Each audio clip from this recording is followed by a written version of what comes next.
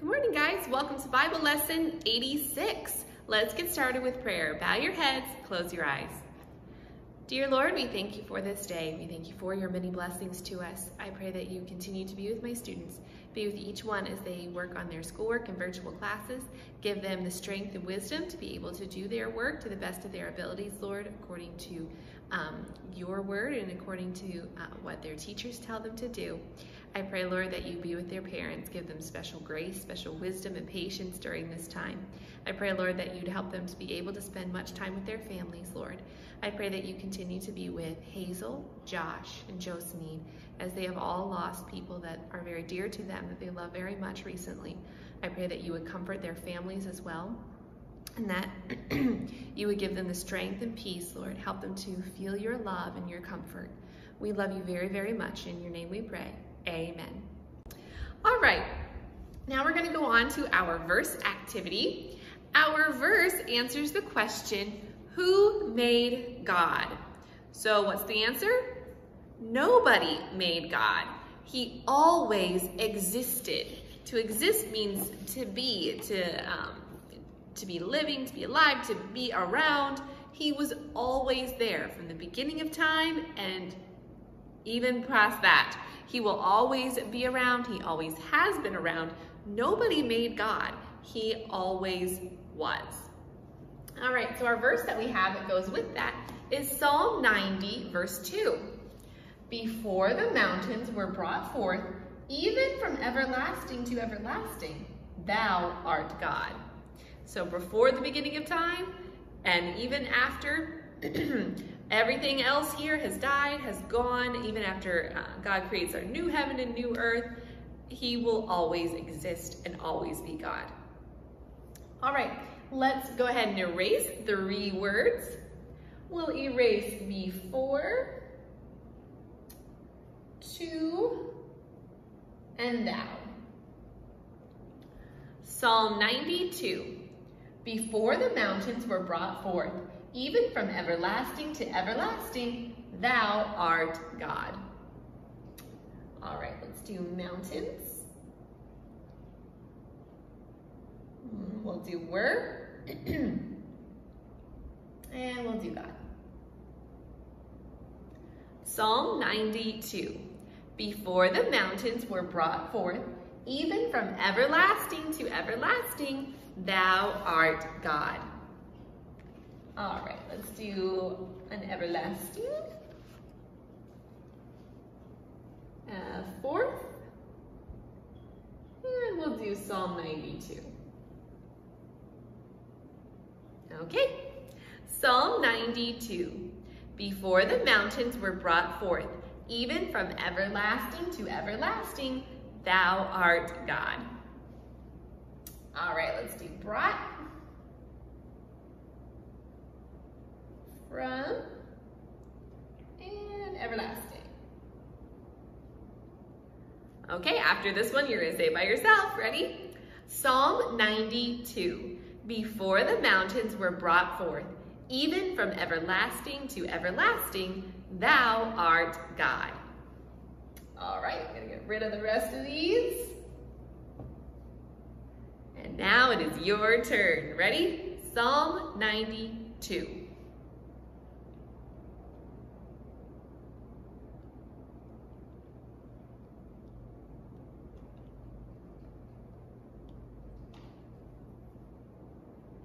How'd you do? Did you get it? All right, I hope so. Let's say it again together. Psalm 92. Before the mountains were brought forth, even from everlasting to everlasting, thou art God. Okay, now let's say it in Spanish. Salmos 92. Antes que naciesen los montes, desde el siglo hasta el siglo, tú eres Dios. Again, Salmos 92. Antes que naciesen los montes, desde el siglo y hasta el siglo, tú eres Dios. Very good. Hope that you are ready to say those soon if you haven't already said them to me. Don't forget to send me a video, okay? Video is better than voice note. But if you can't send a video, a voice note will do.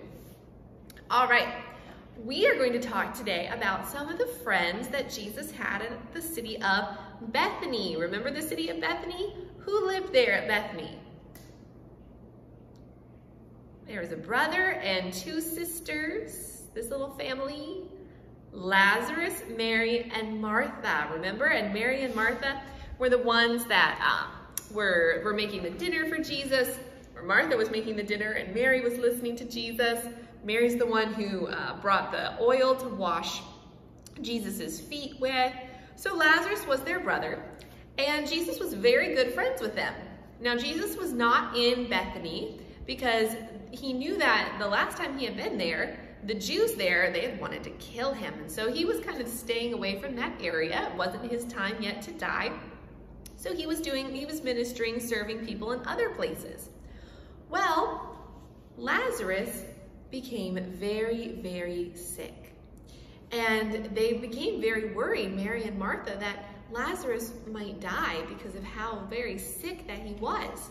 And so, because Jesus was not only their friend, but also the Son of God and had the ability to help him, to heal him, make him better, Mary and Martha asked one of their servants to please go and send a message to Jesus and ask him to come right away because Lazarus was very sick. And so Jesus received this message that Lazarus is sick, and Jesus said, all right, I'll go, but not yet. And Jesus waited for 2 days. In the meantime, Lazarus died. In those 2 days that Jesus did not go, Lazarus died, and they took him out to bury him. They would have wrapped his body in these cloths. That was how they would have prepared the body for burial. They wrap it up in cloths. They would put sweet-smelling perfumes over it, and then they took him out and put him into the tomb. And back then, they didn't bury people in the ground so much. They had caves and tombs that they would put people in. So they took him out there and they buried him in that tomb. Now Jesus, back where he was, now it had been 2 days. Now they hadn't received any word. They hadn't sent to Jesus and told him that Lazarus had died. But Jesus, he knows everything because he's God. So he knew that Lazarus had died. But at this time, he was talking with his disciples and he said, all right, it is time. Let's go up to Bethany. Let's go and see Lazarus. You see, Lazarus is sleeping and it's time to wake him. Jesus was talking about his death, but you know, his disciples, they thought he meant that Lazarus was asleep, that Lazarus was resting. And they said, well, if he's sleeping, that's good for him. He's gonna get better. Thinking a sick person needs to sleep, right? Why are you gonna go wake him up? But Jesus knew they didn't understand. He was talking about the fact that Lazarus was dead. But Jesus said he was sleeping because Lazarus's death was not permanent. He wasn't going to stay dead. So Jesus just told them very simply, Lazarus is dead. So now we need to go up to Bethany and see his sisters. Now his disciples, they were a little unsure about this. They said, but Jesus, the last time we were there, they tried to stone you. Are you sure about going up there? And Jesus was very sure about going. And so his disciples, they were a little bit, they didn't have a whole lot of faith. And one of his disciples said, okay, well, we're his disciples, so I guess we should go up with him because if he's gonna die, well, at least we can die with him. Not very happy, were they? So they went with Jesus to go and see Mary and Martha. Martha heard that Jesus was on his way, so before he even got to where their house was, she ran out to meet him along the road. Jesus, Jesus, I'm so glad you could be here, but oh, if you had come earlier, then you could have saved my brother. He wouldn't have died. You could have healed him. She said, but I know that you're God, and so you can do anything that you want, and I know that you have a plan. And Jesus, he said, anyone who believes in me, I am the way, I am life. Anyone who believes in me won't die and will have everlasting life. And Jesus meant this for salvation as well as for right then. And he asked Martha, he said, do you believe? And she says, yes. Yes, I believe. And she did truly believe. However, she also had in her mind that Lazarus was dead and no one was going to do anything else about that. So then she went to her sister Mary. She said, Mary, Mary, Jesus is here. He's asking for you. Mary had not left the house when it was heard that Jesus was on his way. Perhaps she was feeling sad, maybe even angry that Jesus hadn't come yet.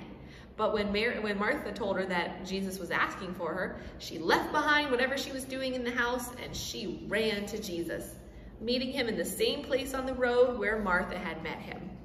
She fell down before him. She said, "Oh, Jesus, if you had been here, if only you'd been here, my brother wouldn't have died." And seeing how sad she was, and the people who had followed Mary, seeing that she had left the house, thinking that she was going to the grave, everyone that was with her was crying, and Mary was crying, and seeing how sad they were, it made Jesus cry as well.